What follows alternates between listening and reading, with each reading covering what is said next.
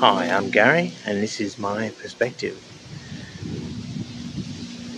To me, the child molesters are winning, and it's not just that they have defeated me and ruined my life and made it impossible for me to have a normal life.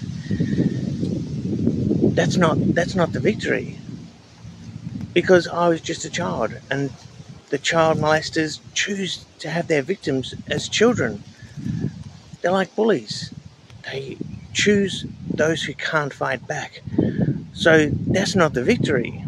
The victory is over the general public that just doesn't care what happens to unwanted children. That's the victory.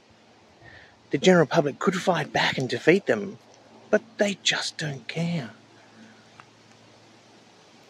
For me, they have never had a victory over me, because when they defeated me, I had no chance.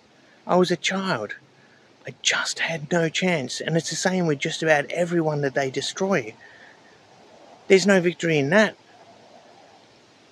That would be like saying that a woodcutter has a victory over a tree that has no chance.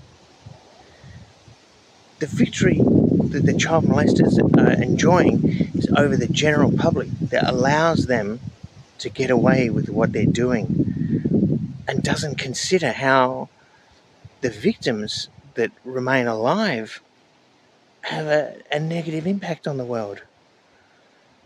So they just put it out of their mind and don't care about it.